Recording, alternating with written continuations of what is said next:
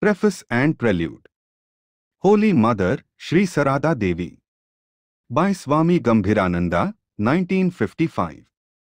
Sri Ramakrishna Math, Chennai. God, as associated with His power, is alone able to set in motion a new cycle of social and spiritual regeneration, else it is impossible to conceive of the absolute Brahman as involved in any process of evolution. When God incarnates as man, He invokes this power and then employs her for the good of men. Divine power, thus propitiated by the Lord Himself, becomes gracious and suitably rearranges the factors concerned for the advancement of erring and perplexed humanity. Not only this, when God comes down as man, divine power also accompanies Him most often as a woman. The descent of Sita with Ramchandra, Sri Radhika with Krishna, Yasodhara with Buddha, and Vishnupriya with Sri Chaitanya emphasizes this fact. In truth, divine power, whether on the spiritual or on the material plane, or as the consort of an incarnation, helps Him immensely in His mission.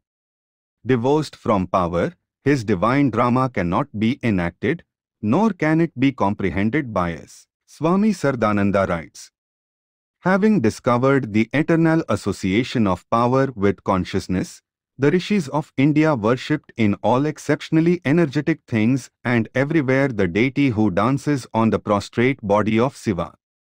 This incomparable deity, who promises both blessing and protection with her hands at the same time that she wears a necklace of heads, was discovered by them as a reality and as such worshipped reverentially in the Guru who is the spiritual guide, in women who fascinate the world and in such elevating and degrading qualities as knowledge, forbearance, peace, delusion, torpor, error, etc. Having thus themselves attained all that men can aspire after, they taught others how to be blessed by treading the same path. Bharte Shakti Puja, p. 20. Again, Swami Vivekananda realized that this Sakti, divine power, had been awakened by Sri Ramakrishna for the rejuvenation of the present age, and hence he sent forth this clarion call. Just imagine in your mind the acme of that resurgence with whose first stirrings the whole world is now resounding, and give up all vain doubt and weakness to which slave nations easily succumb. That formless and eternal power of Brahman, which inheres in everything, has again descended as the consort of the incarnation for the present age. She has on the one hand helped him to fulfill his mission, and on the other has spread her influence on various fields of human relationships, thereby removing obstacles and setting India, and, along with her, the whole world, on a new road to progress. Therefore it is that Swami Vivekananda, who was blessed by them both, salutes them thus, a slave am I to both of you, and to both do I prostrate myself. Not only has the descent of God a particular technique of its own, but the manifestation of His power also has its own mode. Or to put it otherwise, though the time and the purpose are the same for the incarnation of God and His power, which are inseparable like fire and heat, yet the objective is attained through the masculine body in one way and through the feminine in another. Thus it is that even though the entity cannot be split up, there is a special value in following separately the events that accompany the feminine counterpart. In the Chandi, 11. 54-55, the goddess says, whenever there arises any obstacle from the demons, I shall come down in this way to destroy the enemy. In olden times there was constant need for destroying the demons, as they oppressed good and bad men alike. Their destructive power is not, however, confined to the physical plane. The constant conflict that rages in human hearts between good and evil tendencies is also described in the Upanishads as a battle waged by the demons against the forces of goodness. In the present age, this struggle has assumed the form of a challenge thrown out by disbelief, materialism, and sensuality to belief in God, faith in the immortality of the soul, and adherence to godliness. It is in consequence of this challenge that there has been a growth of irreligion, envy, enmity, and passion which are a constant source of war resulting in the loss of innumerable valuable lives. The conflict on the psychological plane in the modern age is even more devastating than the old mythological war between the gods and the demons. The old antagonism seldom overstepped the limits of the physical world, but the present struggle has originated in the mental plane and is spreading to all spheres of everyday life, thus laying the axe at the very root of humanity. Hence, the action of the divine power under existing circumstances has to be mainly on the mental plane. Above everything else, the present-day world needs moral progress and spiritual enlightenment. If faith, purity, and devotion can once attain supremacy, the outer world is bound to change. The incarnate divine power is, therefore, now engaged in fighting internal enemies. The victory may come either by liquidating the sinner together with his sin or by transforming him through the natural attraction of genuine good feelings. The conversion of a heinous heart through moral excellence presupposes a greater strength than is necessary for killing an enemy outright.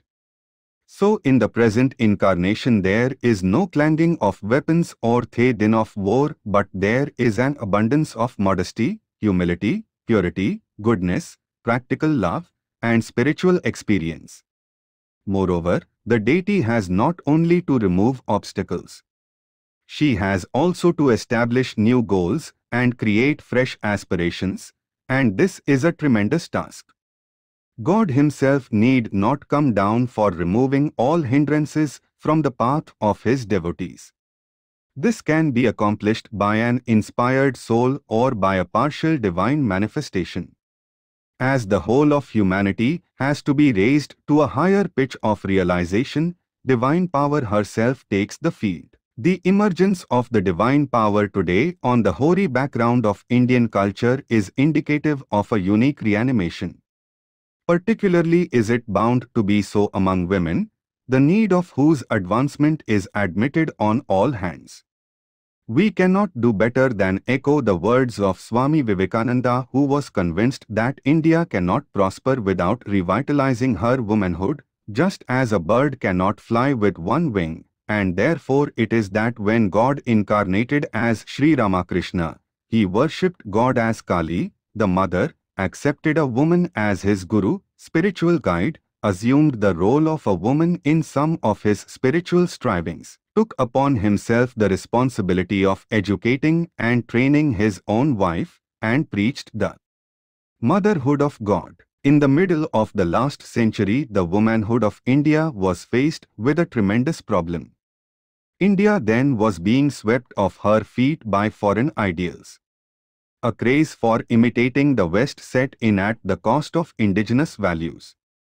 The plan of educational reform envisaged in the dispatch of Sir Charles Wood, dated 19 July 1854, gave only a vague indication of the kind of training that Indian women would get. True it is that India was not entirely wrong in welcoming foreign ideas and practices. On the contrary, it is quite in keeping with Indian tradition to enrich her life by assimilating foreign ideas while still retaining her own individuality. There is need for energizing our womanhood by drawing a little on foreign sources in order to make national life more vigorous and fruitful, at the same time that the West also learns something of our veneration for motherhood, so that Western civilization may have a stronger spiritual basis and a longer lease of life. But though each civilization has much to learn from another, it will spell disaster if the basic distinctions are ignored. For, though women are honored everywhere, that honor very often appears in the form of chivalry and appreciation of feminine charms. But India eulogizes chastity and motherhood, since the ideal aimed at is spiritual freedom, which has for its foundation absolute self-control. Our ideal specimens of womanhood are Sita, Savitri, and Damayanti. There is an evident conflict between the two standpoints, and future world civilizations have either to choose sides or seek a rational rapprochement. The problem has assumed an urgency which it never had 100 years ago. And yet the forces governing the destiny of India foresaw that unless Indian culture was saved from the deluge of modern ideas, the world would have no sure foundation on which the future Eastern and Western social edifices could be erected, while allowing for individual differences. There was need for providing a dependable model in the combined figure of Guru, Mother and Deity from which all could draw the necessary inspiration. Considered from all points of view, this task of resuscitating and perfecting the Indian ideal could be accomplished by none other than the Mother of the Universe herself, for in the middle of the last century no other force could succeed in making India conscious of her grand destiny and the world cognizant of her revitalizing message. This is the age-old tradition of India's spiritual ministry. Truly God's advent has been strictly in proportion to the moral degradation during the period beginning from the 1850s and ending with the 1920s. The greater the degradation, the greater is the divine power's response to the challenge of the times. The new advances of world civilization will commence with the worship of the Guru, Mother, and Goddess as manifested in the recent past. Sri Krishna hints in the Gita that, though God descends to the human world for the general good, men through the poverty of their intellect fail to gauge his real stature, hidden as he remains under his assumed mundane limitations. And thus, paradoxically enough, the conditions of divine descent were frustrating his gracious intention. Notwithstanding this drawback, it is only through those human bodies that God can reveal to erring and suffering humanity the means by which life can be made divine. For sunk as men are in their petty selfish pursuits, there is no other method for reinvigorating them for higher achievements. This transmission of fresh vigor and the communication of revitalizing power may follow different channels. In some cases, the highest perfection of human ideals may be visibly demonstrated, or they may be made more sublime and enduring through achievements of personal life or through grandeur of instruction. In other cases, new paths may be opened up by divine decree, while in still others, human hearts may be more powerfully attracted towards cherished traditional human norms through charming divine despots. While all this is true, we must not jump to the conclusion that the mission of an incarnation is confined to a mere heightening of sublimity, or the establishment of fresh ideals, or the attraction of human hearts. For, though we may try to understand his contribution analytically, we have to remember that it is beyond human capacity fully to comprehend or formulate in words the significance of an incarnation, inasmuch as he is the embodiment of all kinds of spiritual moods. Besides, a power that is released for ages cannot be assessed by contemporary history. Nevertheless, we accept these three standards as a basis for an intellectual apprehension of the life of the Holy Mother, wherein we shall see the qualities of motherhood in their superhuman perfection, and we shall come to know how they acted in the present age for evolving new spiritual values. We shall also see how in her life the feminine virtues consequent on such positions in the family as daughter, sister, wife, or matron, reached their ideal states, and above all, how her pristine purity was itself an inspiration to others. Is this all sentimental ebullition or a faint hint at reality? We invite the reader to raise this question again after finishing this biography, but we are convinced that he himself will discover the truth ere long and be freed from doubt. But he must be forewarned that the life we are dealing with is in many respects extraordinary, and it must be evaluated accordingly.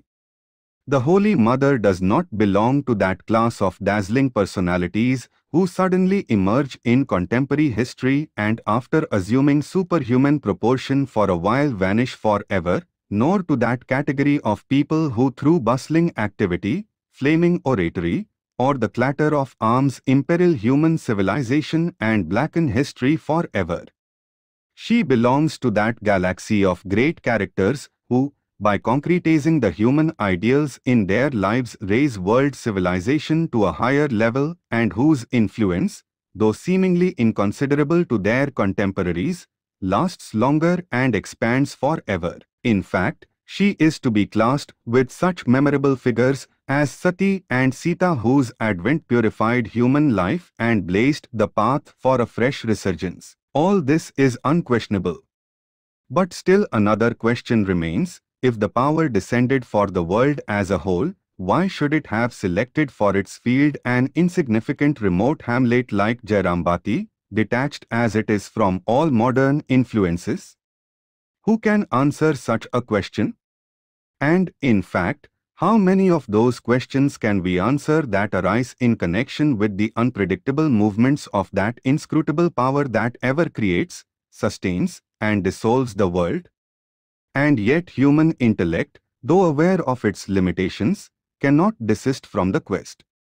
So we cogitate, had Jairambati any specialty, because of which it had such a proud privilege? Even a close scrutiny does not reveal any such, though the pages of history bear witness to the facts of Krishna's advent in Kamsa's prison and his childlike and boyish disports among cowherds, of Jesus' birth in a stable and his early training in a carpenter's house, and the descent of Ramakrishna in a husking shed and his subsequent life as a poor temple priest. And sociology points to the fact that when, under the impact of an aggressive foreign culture, the learned and moneyed classes in the towns are swept off their feet, indigenous culture maintains a precarious existence in the poor surroundings of remote villages.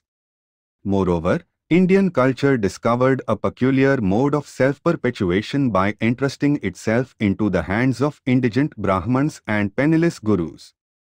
Had Jairambati these factors in abundance? The first comprehensive life of the Holy Mother was published by us in English in 1940 under the title Sri Sarada Devi. It ran into a second edition in 1949. As one of the items of its program, the Central Committee of the Holy Mother Centenary celebrations at the Belur Math headquarters resolved in 1953 to bring out a standard volume on the life of the Holy Mother in English, Bengali and other languages. The task of writing this life devolved on Swami Gambhirananda. Accordingly, he wrote in Bengali the life of the Holy Mother entitled Shri Ma Sarada Devi. This was published by the Udbodhan Center, Calcutta, on 27 December 1953, the first centennial anniversary of the birth of the Holy Mother. The learned author has left no stone unturned to make the life exhaustive and interesting by incorporating as many facts and incidents of the Mother's life as could be gleaned from all reliable sources, oral and documentary. The main narrative is profusely interspersed with conversations of the Mother and, consequently, the book ably fills the place of an authentic volume on the life of the Holy Mother. The Central Committee had also decided that the English life should be published by us. It was at the request of the Central Committee that Swami Gambhirananda himself translated the Bengali book into English. We are happy to present this book to the public as the fulfillment of a resolution adopted in August 1954 by the Holy Mother Birth Centenary Committee, Madras. The original intention was to publish this book during the centenary year, 1954. But mainly owing to the preoccupations with the centenary celebrations in the city, the plan could not be given effect to in time. Some footnotes of the original work have been omitted from the present volume, and many have been added to explain Bengali manners and customs. A few facts that came to light after the publication of the Bengali book have also been included in the body of this volume. The life of the Holy Mother serves as a beacon light lighting up the obscure pathways of spiritual life and as a fountain at which humanity can slake its thirst for a higher life.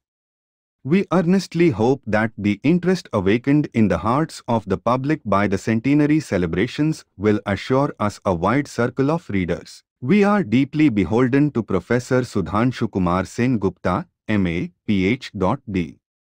Leeds, and Professor S. Ramaswamy, M.A., for carefully editing the manuscripts of the book. Publisher, November 1955.